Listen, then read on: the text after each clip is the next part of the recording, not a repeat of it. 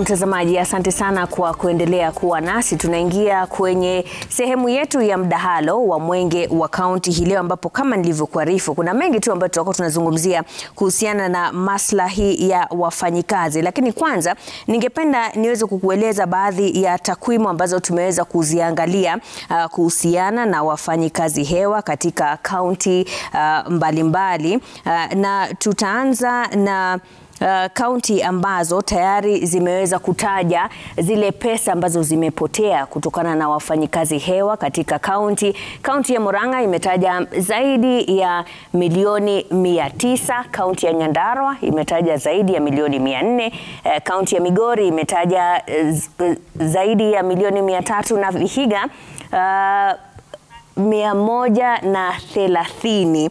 Hizo ni pesa ambazo wanadai kwamba zimepotea kupitia kwa wafanyikazi hewa katika kaunti.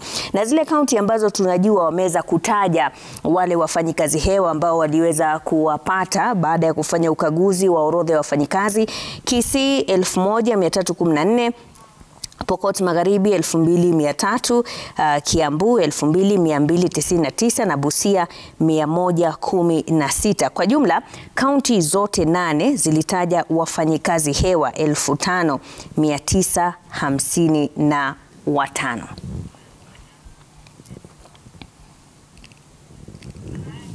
Naam, muda mfupi kutoka sasa tutakupeleka katika kaunti ya Kisii ili tuweze kufahamu kile kinachoendelea kuhusiana na hilo.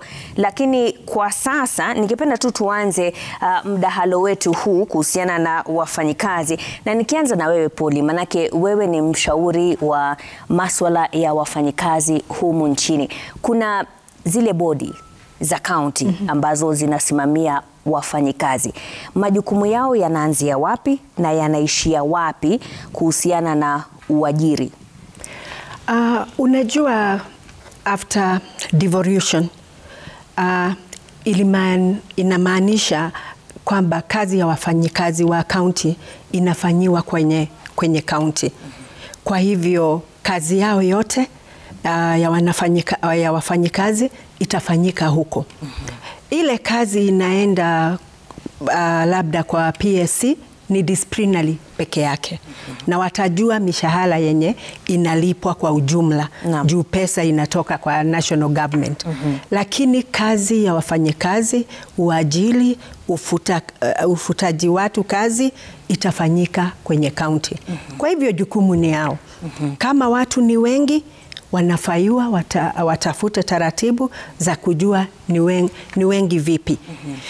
Ni wafanyikazi hewa ama si wafanyikazi hewa, ama ni wafanyikazi wangapi wanahitaji kwa kazi inayofanyika kwa kaunti. Kabla hawajajua ni kazi gani ipo kwa kaunti, sidhani hata tutaweza kuzungumzia masuala ya wafanyakazi hewa. Kama hatujui tunahitaji wafanyakazi wangapi kwa hizi kaunti, ni kazi gani iko huku kwa kaunti, ni skills gani tunahitaji tuko nazo kwa kaunti, then tuanze kuona ni wapi kuna upungufu, ni wapi hakuna. Ndio then tuzungumze hili swala kubwa ya wage bill kuwa kubwa. Juu at the end of the day Kenya tunataka kuangalia ni hii bill ya mishahara. Kwa nini ni kubwa hivi? Bwana Kakai, wafanyikazi wa kaunti wanagharimu kiasi kikubwa cha fedha. Kulingana na katiba, nadhani kaunti hazipaswi kutumia zaidi ya 35% kwa mishahara, lakini hii gharama inakuwa kubwa. Ni vipi ambavyo kaunti inaweza kuzuia ubadhirifu wa aina hii? Ni kweli kwamba inabidi serikali ya kaunti, hata serikali ya kitaifa itumie 35% kwa ujenzi au miundo misingi, na iliyosalia iwe ile ya recurrent budget. Na mara nyingi utakuta kwamba hata serikali kuu na hata zile za kaunti bado hazijaweza kutimiza ile asilimia. Na jambo kuu ni kwamba zile county service boards mara nyingi tumekuwa tukiziona ni kama employment bureaus na kwa kimombo, na itabidi wafuate sheria. Kuna ile sheria ya county government kuanzia sehemu ya 59 hadi 65 imeeleza jukumu la county service boards zote na vile zinavyofanya kazi. Tunafaa tufanye ile inaitwa rationalization, tupunguze wafanyikazi kulingana na vile kazi zipo, ili tuweze kupata hela za kutumia katika miundo msingi na ujenzi wa barabara na kila kitu. Kwa hivyo bado ile asilimia ulivyotaja haijaweza kufikiwa, na ni jukumu la serikali kuu na hata serikali za kaunti kujaribu kabisa ili tufikie asilimia 35 kwa 100 kwa upande wa kuweza kufanya maendeleo mengine, na si kwamba tu ni kuwa na wafanyikazi na wage bill ikuwe kubwa hivyo. Hayo tunaweza yataja hivyo kwa sasa. Lakini ile asilimia bado haijaweza kuafikiwa. Bwana Robert Duba, kama katibu mkuu wa muungano ya wafanyikazi wa kaunti, sasa hivi kuna matatizo yale ya mishahara, kuna masuala ya maslahi ya wafanyikazi hao ambao baadhi yao tayari wamesema kwamba wataenda mgomo, wengine wanaanza hii leo. Kama katibu mkuu, je, kumekuwa na hatua zozote ambazo zimechukuliwa kuhakikisha kwamba kazi haisimami katika kaunti? Asante Bashirima.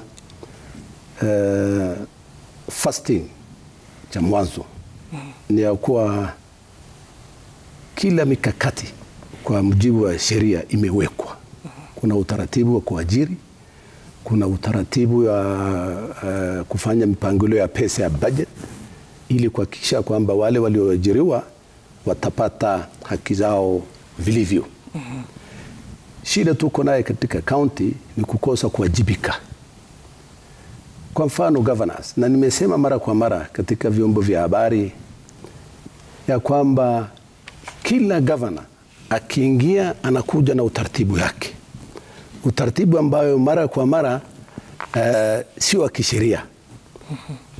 For example, takuambia kitu ambaye kwa masikio wa Kenya wengi hawezi kuamini. Governor anaingia katika election akichaguliwa, kuna watu wanaitwa cashos ambaye katika program ya governor aliondoka aliwaajiri ili wawe vote bank, kiwango ambaye atatoa kura, atawa support. Kwetu sisi kama union hatukulazimishi kuajiri, lakini wapo utaajiri ni sharti ufuate utaratibu ya haki ya mwajiriwa ambaye imewekwa katika Employment Act. So hapa conflict yetu inaanza hapa. Anawaajiri bila kufuata utaratibu uliowekwa, akihama yule atakayeingia anataka kuwatoa wote. So this is the beginning of conflict. Budget yote inaharibika. Mipangilio yale yamewekwa kwa utaratibu wa sheria ambaye direct control of budget anajua inakuwa distorted. Shida ulioko hapa ni ya kwamba hakuna mtu ana utaratibu kwa mujibu wa sheria kuadhibu ama to hold to account kwa Kiingereza ile tunasema yule aliyetoka na yule anaingia, because counties are said to be independent. So who is the controller? Unanipata sasa? Alafu then baada hiyo ndio anakuja kusema najua kuna kiwango imewekwa, development budget anatakiwa iwe 30%, mshahara wa wafanyakazi isipite 30%, isipite kwa utafanya mpangilio gani hayo itimike. That is where we have a problem. Na hapo ndio swala la haya majukumu ya zile bodi za uajiri katika county ama County Public Service Board ambazo zimepewa mamlaka na katiba kwamba zina mamlaka ya uajiri. Poli, kama mshauri wa masuala ya wafanyikazi, hii County Public Service Board inapaswa kufanya nini ili kuhakikisha kwamba kile kiwango cha wafanyikazi kinachohitajika ndio kinapatikana? Kwanza ni kufanya workload audit kabla ya kuajili watu wengine. Ndio ujue utahitaji watu wangapi kufanya ile kazi iko kwa county. Sidhani hiyo workload audit inafanyika kila wakati tunaajiri watu. Kama amevyosema that governor akiingia analeta watu wake. Sijui kama kuna hii audit inafanyika ndio tujue ni watu gani tutaleta, ni skills gani tumekosa ndio tuongeze watu. Tena kuna utaratibu kwa kazi kuangalia kuna watu wako kwa payroll na hatuwahitaji, labda teknolojia imekuja, kazi inafanyika kirahisi, kwa hivyo hatuwahitaji. That's the only way tunaweza reduce hiyo number na hiyo wage bill. Kujua kabisa kila wakati ni wafanyikazi wangapi tunahitaji, ni kazi gani ipo, ni watu gani tutahitaji on permanent basis, ni watu gani tutaleta at on temporary basis. Hata casuals ni wangapi na tunawahitaji kwa muda gani. Juu casual hata kaa kwa payroll kwa miaka 5. Atakuwa amekuja kutimiza kazi iko ya muda fulani, a short time. So you can't have a casual for a whole 5 years or 1 year. Lakini kuna hitaji hiyo audit inafanywa mara kwa mara ndio tujue kama tuko na ile namba tunahitaji kufanya kazi ile iko kwa county. Ama kuna watu wako kwa county hawafanyi kazi na tunawalipa. Kazi yao iliisha na bado tumewaweka kwa county. Kakai, kwa mtazamo wa hela zinazotumika, Poli anasema kuwe na ukaguzi unaofanywa mara kwa mara. Hizi hela zinazotumika zinaendana na kuwaondoa wale wafanyikazi ambao hawahitajiki? Labda tu kwa mtazamo wangu ningependa niliangazie jambo hili la hela na wafanyikazi kwa njia hii moja. Kwanza kama ni county lazima kuwe na ile political will ya governor na watu wake.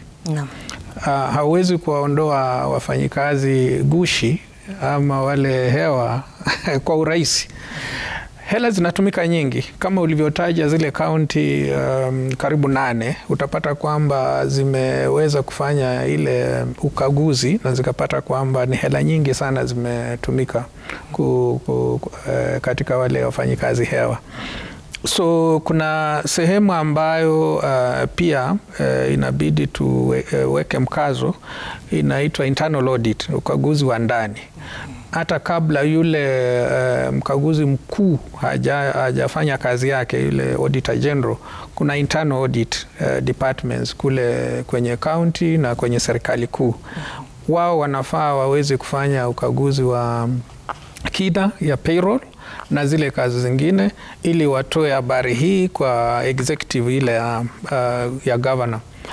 Lakini utapata kwamba pesa ambazo zinatumika kwa wafanyikazi hewa na wafanyikazi gushi ni nyingi sana, na zinaweza tumika kwa kutengeneza health facilities, inaweza kutengeneza barabara, inaweza tengeneza kilimo, inaweza tengeneza, lakini ni jambo ambalo lazima tukubaliane hapa kwamba litachukua muda ili kuwamaliza.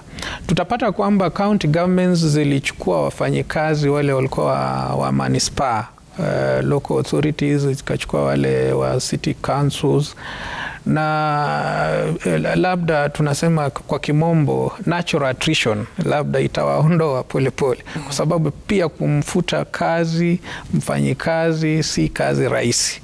Kwa nini si kazi rahisi? Maanake Mkenya yeye akiwa anaangalia anasema kama kuna wafanyikazi hewa 1000, kwa nini hii County Public Service Board isiseme hawa wote hawafai kuwa hapa na kuwaondoa? Je, kuna vikwazo fulani ambavyo viko hapa? Kuna ile nilisema kwanza ya ambapo nitakumbuka ila alitaja, kuna ile political will. Hawa ni wafanyikazi ambao wamewekwa pale, labda na yule gavana, labda yule mwingine, lakini sheria ipo ya kuwaondoa na inafaa sheria hiyo ifuatwe kitaratibu ili waweze kuondolewa kwa njia ambayo ni nzuri. Lakini kama kweli atazimiwa kwamba ni wafanyikazi hewa, sioni haja ya kuweza kusema kwamba tuwapembeleze, tuwafanye nini, ni kuwaondoa. Na jambo la pili ni kufuata sheria pia, kujua nani aliyewaleta kwenye payroll, hata yeye afuatwe kisheria. Na wao kuna ile shirika la asset recovery, kama walipata pesa ambazo hawakufaa wapate, wapeleke kwa ile asset recovery, wakuwe prosecuted na hela zirudie ile county, kwa sababu tukiendelea kusema kwamba lazima political will, lazima haya, basi jambo hili litakuwa ni jambo la kawaida ambapo hatutapata suluhisho. Leo wataisha, wengine wataletwa, leo wataongezwa. Kwa hivyo lazima tuchukue tu sheria na tupate kwamba ni mfanyikazi hewa, ni mfanyikazi gushi, aondolewe. Asante. Lakini nadhani Bwana Roba Duba anaweza kosa kuelewana na wewe, manake hawa wafanyikazi wa kaunti wako na barua za uajiri.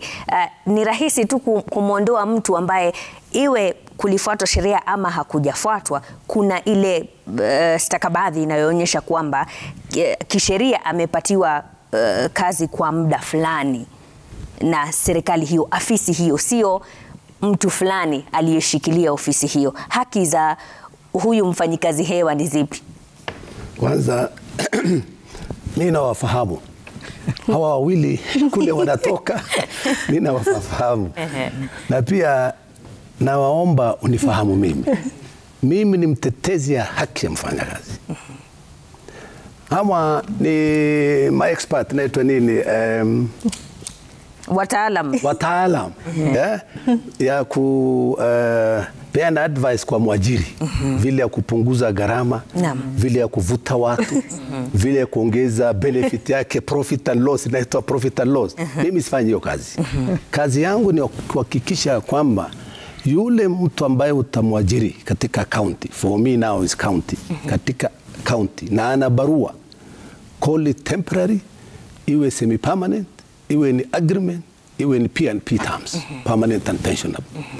Yule mtu katika Employment Act ana haki, na hiyo haki ni wajibu yangu kuhakikisha kwamba haki hiyo yanayapata. Now for example, kuna kitu tunaita wafanyakazi hewa. You know, this is news kwangu. Wafanyakazi hewa wako wapi? I have not been able, sikuweza kupata fursa, na nimefanya inspection na books, unasikia county yote wanasema ghost workers. Mwishowe utakuja kuniambia, mwishowe utapata hakuna ghost worker. Ni mambo ya PR inafanywa kwa wingi.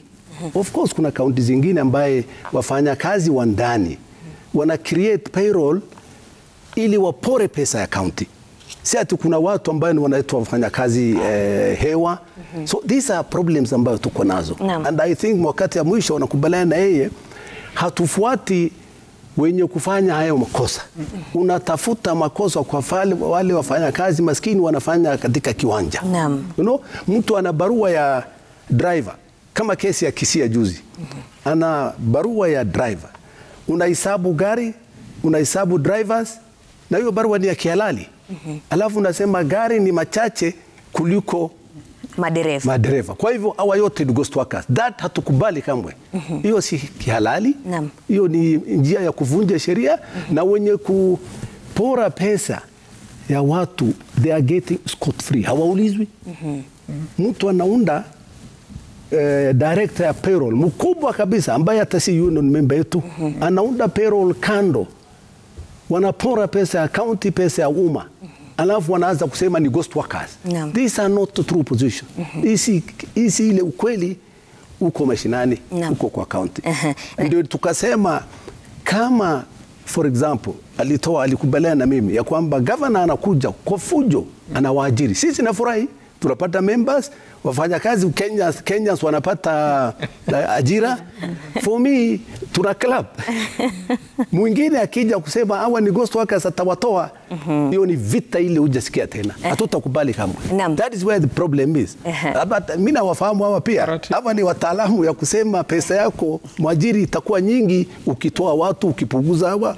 Hiyo ni dunia nyingine. Dunia yangu ni tofauti. Na sasa kwa sababu tunazungumzia county ambazo ndo zinaajiri, nataka tuelekee katika county ya Nyeri ambapo tuko naye gavana wa county hiyo Bwana Mutahi Kahiga, ambaye pia ni mwanachama wa kamati ya leba katika baraza la magavana. Hujambo Gavana Kahiga, natumai kwamba katika kaunti ya Nyeri hali iko sawa kabisa. Mashirima, hujambo?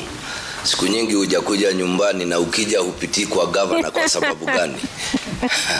Gavana, unaanza na kesi. Wacha mimi nikuanzie na hii kesi kuhusiana na wafanyikazi katika kaunti. Kuna baadhi ya magavana ambao waliingia hatamu yao baada ya uchaguzi wa Agosti mwaka jana, ambao walifanya ukaguzi wa orodha ya wafanyikazi.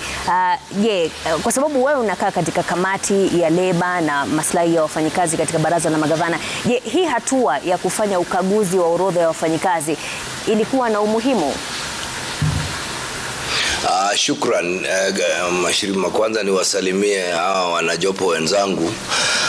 Hawajambo, natumai ni wazima. Niseme wafanyikazi hewa hutokana na sababu mbili pekee. Sababu ya kwanza inaweza kuwa ni ukora ambao tayari nafikiria Roba ameizungumzia, ambapo kuna wafanyikazi au wale ambao wanaendeleza orodha ya mishahara ambao tunaita payroll, wanaikarabati ili wakaweza kuongeza majina ya watu ambao sio halali. Hiyo ni njia moja. Njia nyingine huwa ni ulegevu wa wafanyikazi katika department ya human resource ama rasilimali watu, ambapo kuna watu ambao huwa wamepewa kandarasi kwa mfano kandarasi ya miezi 3, inapoisha anastahili kuondolewa katika ile orodha ya malipo na aondoke kabisa. Lakini kuna kuwa na ulegevu katika ufanyikazi, na wale ambao wanastahili kuondoa yale majina hawaondoi. Wengine unapata mtu ashastaafu, lakini kwa sababu kuna ulegevu pale katika department hiyo ya HR, wanaendelea kuachilia tu mshahara uendelee kulipwa pengine katika akaunti za huyo mtu ambaye tayari ashastaafu. Kwa hivyo ndio kujibu swali lako, kuna haja ya kufanya kwa muda tu ukaguzi wa kitu ambacho tunakiita ni payroll ama orodha ya mishahara. Basi kila pengine baada ya miaka 2-3 kuna haja ya kufanya kitu ambacho tunaita physical count, head count, ambapo kila mfanyikazi hujitokeza, ana barua, anaonyesha anafanya kazi wapi, na ikiendelea hivyo basi tutaweza kuondoa wale ambao tutawaita ni wafanyikazi hewa au wafanyikazi gushi. Asante Mashirima. Gavana, ukisema kwamba kuna ulegevu, ni kwamba magavana hawana mamlaka ya kuadhibu wale ambao wanalegea katika kuhakikisha kwamba wafanyikazi wanasalia wale wanaohitajika? Mwanzo ni vizuri tueleze kazi ya gavana ni gani. Gavana yuko pale katika kiongozi wa serikali, lakini kuna idara 10. Katika hizo idara 10 ama wizara 10 bado kuna vitengo vingine vidogo vidogo ambavyo viko kule. Kwa hivyo inakuwa, kwa mfano katika kaunti ya Nyeri, nisempeane mfano au yangu, kwanza nina wafanyikazi 1400. Kuna walimu wa chekechea, kuna askari, kuna wafanyikazi katika vitengo mbalimbali wale wanahusika katika wizara hizo 10. Haiwezi kuwa ni kazi ya gavana kujua ni nani ambaye yuko katika kila sehemu au kila idara, lakini kuna sehemu kuna idara moja ambayo tunaita public service, ambao kazi yake ni kushughulikia kushughulikia maslahi ya wafanyakazi. Ikiwa ni vile bado kuna vitengo ndani yake. Kwa mfano kuna tume ambayo inaajiri wafanyikazi ambayo inaitwa Public Service Board, ambapo chini yake tena huko ndani kuna kingine kinaitwa pengine Human Resource, na Human Resource na hii ambayo tumesema ndio rasilimali watu, huenda nayo imegawanywa katika vitengo vingine 10 kulingana na wizara zilizoko. Kwa hivyo sasa inabidi ule ulegevu unapatikana pale chini. Pengine kuna mmoja tu alitakana kuondoa payroll, amuondoe mtu fulani ili asiendelee kuwa katika ile orodha, lakini unajua binadamu ni binadamu tu, anasahau pengine, ama katika shughuli zake anaweza akaliruka lile jina.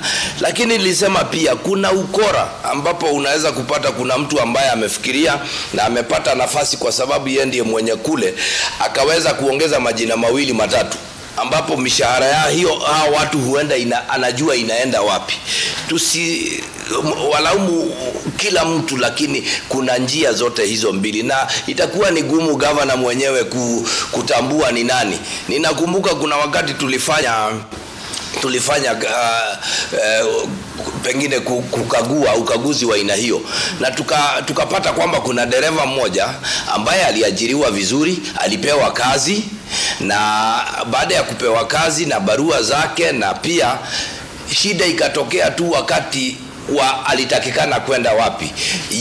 Pengine alikuwa assigned kwenda kwa ofisi fulani, hakwenda huko, na yule ambaye alitakikana sasa kuripoti hakuripoti. Baada ya miaka 2 ndio inakuja gunduliwa kwamba huyu bado anapata mshahara lakini haji kazi. Basi inatubidi sisi sasa kuchukulia hatua wote wawili, yule mkaguzi na huyu ambaye amepatikana. Sijui kama niweza kujibu swali lako.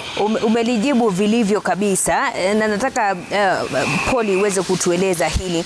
Ni nani ambaye ana jukumu la kuhakikisha kwamba hizi County Public Service Boards alizotaja gavana zinatekeleza majukumu yake ipasavyo? Maanake hapo ndio inaonekana kama navyosema gavana, hapo ndio kuna tatizo. Kusema ukweli, kama hiyo board iko chini ya county, na ukiangalia structure ya county, obviously labda wana report kwa bunge la county, so kama kuna makosa wataripoti hapo.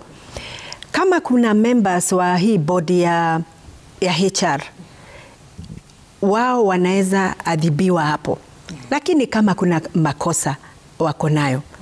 Lakini kwa hii swala tunayozungumza, sijaona makosa ya mtu wa HR. Lakini ikipatikana wanaweza adhibiwa hapo. Lakini hawafanyi kazi peke yao. There is accountability kwa county. Na hizo boards zina report kwa county. Governor ni kweli hawezi jua kinachoendelea kwa payroll, kwa kila kitu, because that's too much work.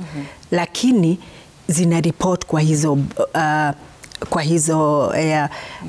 kwa the county, the other, yes, kwa the county assembly. Kakai, swali hilo maana kwa yule ambaye anatazama nyumbani, yeye atafikiria kwamba kama kuna shida ni litatuliwe.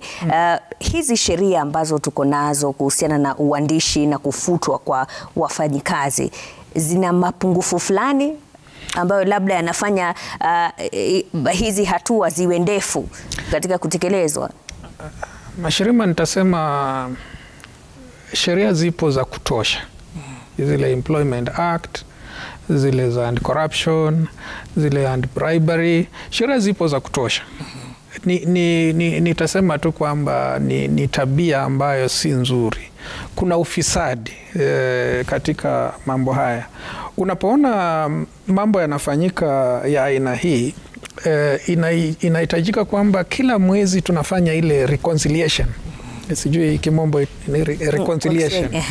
Unachukua wale wafanyikazi ambao wapo, uongeze wale wameandikwa kazi, utoe wale wameretire ama wale wamekuwa interdicted, balance ndio wale wanakuwa kila mwezi hii hesabu yafaa ifanywe. Na ukiangalia employment laws zile ziko zinatosha. Kwa hivyo ni kama vile gavana alivyosema, ni ulegevu fulani. Na ule ulegevu saa zingine si ulegevu tu, labda ni nia ya mtu kufanya hivyo. Ikiwa mtu alishastaafu, mbona alipwe mshahara miezi kadhaa kama kuna ile reconciliation inafanywa kila wakati? Kama mtu ameandikwa kazi akaongezwa kwa payroll, mwingine akaondoka, kwa nini iendelee kuwa hivyo? Kwa hivyo utapata kwamba sheria zipo, lakini hatuhitaji sheria zingine haswa. Lakini pia yafaa tukumbuke kwamba mambo ya mishahara na ulipaji wa mishahara ni karibu idara karibu 3. Kuna idara ambayo inahusika na wafanyikazi, alafu kuna ile idara ya fedha ambayo inahusika na kutafuta zile fedha na kulipa. Alafu kuna idara ile ya ukaguzi, internal audit ama external audit. Kwa hivyo ikiwa kuna shida, ni idara hizi zote zinafaa ziulizwe swali mulikuwa wapi? Kwa hivyo idara ya wafanyikazi HR ikiwa imelegeza ikalipa watu vibaya, idara ya fedha iko, idara ya internal audit iko, na baadaye kuna mkaguzi mkuu wa vitabu vya serikali atakuja. Kwa hivyo tusije tukangoja miaka 2, 3 ndio tuseme basi tumetoa ripoti, tumepata wafanyikazi hewa magushi. Ni jambo ambalo wafanyikazi wa kaunti wanaohusiana na mishahara wanafaa wafanye kila mwezi, na ripoti ipeanwe kwa county assembly.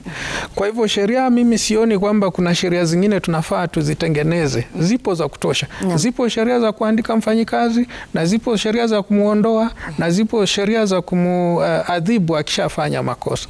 Na ukiangalia kifungu cha 59 ile County Government Act, kutokea 59 hadi 65 ya hiyo kifungu ya County Government Act, inawapea uwezo wa kutosha County Service Board kufanya haya mambo yote. County Service Board wanafaa hata wapatiane ripoti kwa County Assembly kila mara kukiwa na matatizo ama kusiwa na matatizo. Na ikiwa wana mapungufu fulani, Public Service Commission ambayo ni tume ya kitaifa inaweza fanya ile capacity building, na iko katika ile sheria. Inaweza fanya capacity building ya hiyo County Service Board, inaweza wasaidia kufanya assessment na analysis, inaweza kuwasaidia kufanya audit, inaweza wasaidia hata kufanya zile job evaluation, na kuna mashirika pia mbalimbali yanaweza chukuliwa kama ni mashirika ya kuangalia mambo ya wafanyikazi, ifanye ukaguzi wa kina. Kwa hivyo si sheria, ni mambo ambayo mimi nayachukua kwa mambo mawili. Ufisadi upo, na ulegevu ambao unafaa kama nilivyosema pale, tusije tukatafuta ule mfanyikazi hewa tu tumfuate yeye, tufuate hata huyu ambaye amemweka payroll. Kwa sababu wengine wanagawana kule hela, anamweka payroll muda fulani, yeye anachukua pesa kule, ambapo bado ni ufisadi. Asante. Mheshimiwa Duba, hawa wafanyikazi hewa huwa wanajua kuwa ni wafanyikazi hewa? Mimi sijui wako wapi. Mimi sijaona wafanyikazi. Umesema hawapo, lakini kuna magavana wanasema wapo. You know, nataka kubaliana na yeye kidogo. Hii ni kwa sharti moja ya kwamba tuelewane. Maneno ile ya kwanza walianza ya kusema njia ya kuvuta watu, hiyo isiwe katika mazungumzo yetu kabisa. Watu wavutwi. Mtu kama ameajiriwa, kuvutwa ni idara nyingine ambayo itatokana na uhalifu, ukosefu wa kufanya kazi and other things. But otherwise, kuna matumaini. Nikipewa kazi kwa kampuni yako, nina matumaini ya kwamba nitafanya kazi, nijumudu, nilete familia yangu juu mpaka wakati wa kustaafu. So kuna hope katika kufanya kazi. Mambo ya kuleta, for example, our county, and I'm sure Governor Kahiga ataconfirm, part yake ilikuwa before he came in. Kuna watu wamefanya kazi katika Nyeri kama casuals kwa miaka 19.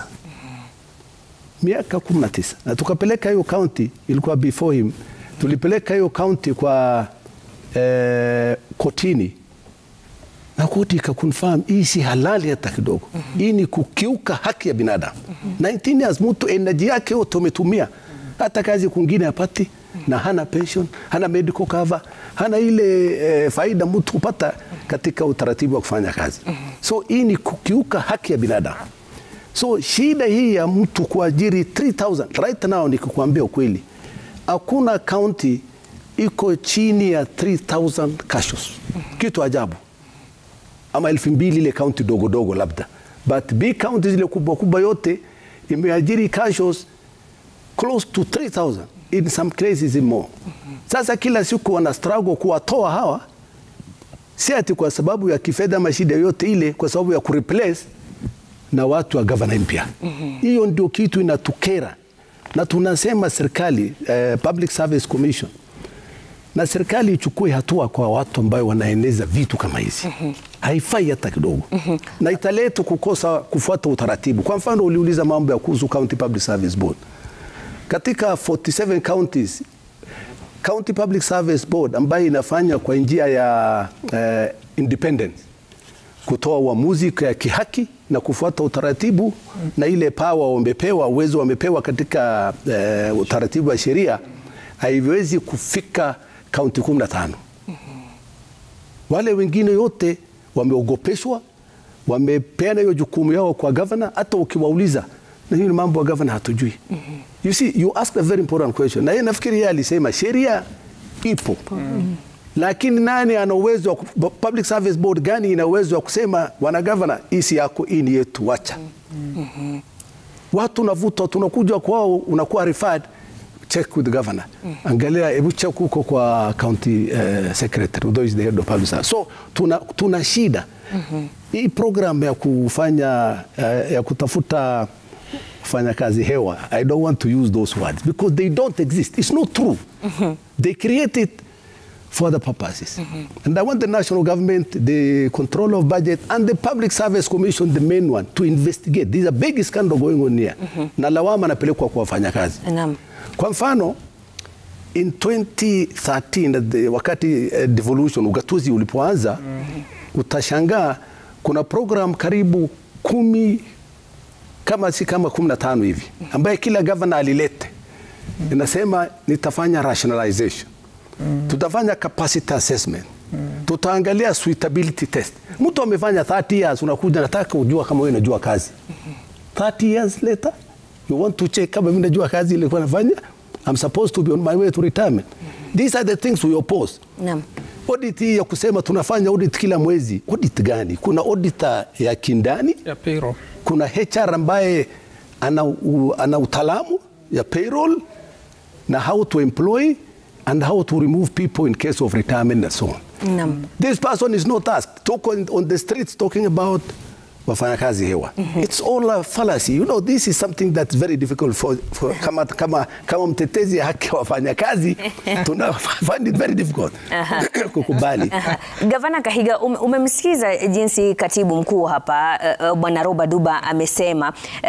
Labda unaweza kutueleza zaidi ni kwamba hizi bodi za uajiri za county hazina uhuru wa kutekeleza majukumu yao ipasavyo? Mwanzo Bwana Duba, unajua anachunga kura zake, lazima achunge kwa sababu yeye huchaguliwa na wafanyikazi.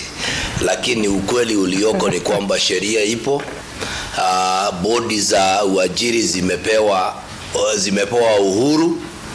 Kile ambacho kinastahili kufanywa ni kwamba tuseme mawaziri au tuseme kamati ya mawaziri inapopitisha kwamba wataajiri watu fulani, wanahitaji kuajiri watu fulani, yao basi imeishia pale, ni kupatia bodi ile ambayo imepewa mamlaka ikaweza kuajiri, wakaweza kufuta, wakaweza kuadhibu. Hayo mambo yote yanastahili kuwa kulingana na sheria yako chini ya Public Service Board. Tunapofika katika kuadhibu, ni vizuri tujue kwamba kuna aina mbili za wafanyikazi katika kaunti. Kuna wale ambao wako chini ya uangalizi wa County Public Service Board ambayo iko chini ya Public Service Board, lakini pia kuna wale ambao wako chini ya Teacher Service Commission, walimu. Kwa mfano wale walimu wote ambao wameajiriwa na kaunti, wale wanaadhibiwa kulingana na taratibu na sheria za Teacher Service Commission ambayo ina haki na inaeleza mambo. Kwa hivyo inapofika kusema kwamba bodi zinapewa maelekezo na gavana, mimi nataka niseme la, kwa sababu bodi inastahili kuwa na uhuru wake na ripoti zake hupelekwa katika bunge la kaunti, na kila bodi inastahili kufanya vile. Sisi tu bado tukiwa wa Kenya ni lazima tujue kwamba governor akiwa pale pengine atakuwa na, kuna sehemu zingine ambao watafanya kitu ambacho kinaitwa intimidation. Intimidation ya board ambayo hutokea kwa sababu ni vizuri tukumbuke kwamba bodi hupewa pesa na treasury au na wizara ya hazina ama hazina ya county. Pengine unapata kwamba kuna mahali kunaweza sikatai kwamba pengine kuna mahali ambapo wanaweza kuwa wamefinywa kidogo, wamesukumwa kidogo, lakini kulingana na sheria wako na haki na wanastahili kufanya kulingana na sheria.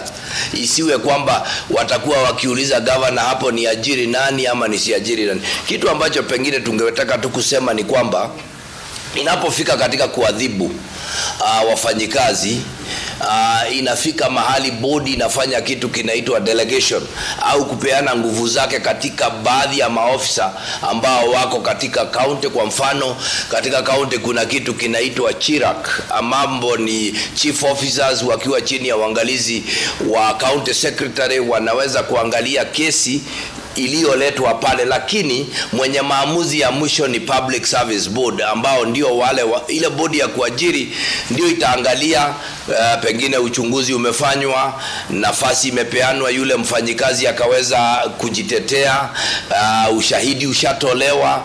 Baada ya hawa kuona maoni yao, watayachukua yale maoni na kupatia bodi. Bodi ndio itaamua jinsi inavyostahili kufanya katika ile kesi, kama ni kumfuta au kumrejesha kazi. Mwishowe jibu la mwisho hutokana na bodi ya kuajiri wafanyikazi. Kwa hivyo ni vizuri tuombe bodi za taifa hili ambazo ni 47 ziweze kushika usukani wao kama ilivyo, waangalie sheria inawapa uhuru kufanya vile sheria inawaruhusu kufanya. Isiwe tu kwamba watasukumwa ama watafanya kulingana na mapenzi ya gavana, kwa sababu kisheria hivyo sio haki. Bodi inatakana kuwa na uhuru wake, iwaajiri, iwaadhibu, ifanye yale ambayo yanastahili kufanywa kulingana na sheria. Asante Mashirima. Gavana, ningependa tu unijibu hili. Maana unasema wanapaswa kuwa na uhuru, lakini watakuwa na uhuru gani hali wanasimamiwa na wanasiasa? Manake itakuwa vigumu kwa mfano kwa yule ambaye amekaa kwenye bodi kufanya maamuzi ya kufuta watu ambao hawastahili kuwa hapo ama kukataa kuwaajiri watu zaidi, ili hali gavana aliyeingia kuna watu ambao walisimama naye katika kampeni. Kwa hivyo uhuru wao uko wapi? Unajua ni vizuri tukubaliane Mashirima Kapombe kwamba kuna wafanyikazi ambao huondoka pamoja na gavana. Wafanyikazi wale ni kitu ambacho kinaitwa wafanyikazi wa kibinafsi. Kwa mfano kuna dereva, kuna mpishi, kuna office messenger, kuna gardener, hao huondoka pamoja na gavana. Kuna wale ambao ni mawaziri, hao huondoka pamoja na gavana. Kuna chief officers ambao huondoka pamoja na magavana, kama kwa mfano kandarasi zao zinaisha pamoja na hatamu ya gavana. Lakini isiwe kwamba, na hapa ningetaka nikosoe na niseme tu ukweli ambao mimi mwenyewe nishasimama na nikawaeleza magavana wenzangu. Wafanyikazi wa serikali sio wafanyikazi wa gavana, na sharti ieleweke hivi kwamba mfanyikazi wa serikali ni mfanyikazi wa serikali, na yeye anaendelea kufanyia serikali iliyo mamlakani kazi. Ninakumbuka tulipokuwa Mombasa nikijaribu kuwaeleza magavana wenzangu, nikawaambia ningetaka niwaelekeze kwa siku ambao tulikuwa pale Kasarani. Rais Kenyatta ambaye ni mstaafu alifika siku ile na askari mmoja ambaye alikuwa amevaa nguo nyeupe nyuma yake. Alipopeana hatamu za uongozi, yule askari aliondoka mara moja na akazunguka akasimama nyuma ya William Ruto. Hivyo ndivyo wafanyikazi wa serikali wanastahili kufanya gavana anapoingia katika mamlaka. Isiwe tunaelewa kwamba mimi nikija kama gavana mpya ninakuja na hapana. Wafanyikazi wa serikali wana kandarasi, wengine wamepewa barua za wako pale permanent and pensionable. Haiwezi kuwa gavana mmoja akiingia wafanyikazi wanafutwa, wengine wanaingia, kwa sababu ni lazima tuwe na kitu kinachoitwa continuity. Na ndio mimi mwenyewe ni mmoja ya wale magavana ambao wamepinga kabisa uandishi wa wafanyikazi kwa kandarasi, kwa sababu hilo ni jambo likapendekezwa na rais aliyestaafu, hasa tulipokuwa na tatizo la wafanyikazi wauguzi na pengine madaktari. Na ikasemekana kwamba njia moja ya kuweza kuondoa tatizo hilo ni kuajiri wafanyikazi wa serikali kupitia kandarasi. Mwenyewe kama mtu ambaye ashafanya kazi ambayo Duba ameifanya, ninajua kwamba mfanyikazi hatoweza kujipanga kama ana kandarasi ya miezi mitatu, miaka mitatu. Anastahili apewe kitu kinaitwa permanent, na ajue kwamba atajipanga mpaka siku zile atastaafu. Huyo mfanyikazi ataweza kufanyia wananchi kazi bora na ataweza kujipanga vilivyo. Kwa hivyo mimi ningetaka niseme hivi, kuna baadhi na vitengo vya wafanyikazi ambao wanaweza ondoka pamoja na gavana na yeye akaweza kuwaajiri wengine, lakini kuna wale ambao wako na haki na wana nafasi ya kudumu katika zile ofisi mpaka siku yao ya kustaafu. Asante Kashirima. Naam, asante sana gavana. Najua Mheshimiwa Duba hapa anataka kujibu, lakini naomba tu tupumzike kidogo ili tuweze kurejea na mdahalo huu. Usiondoke hapo ulipo.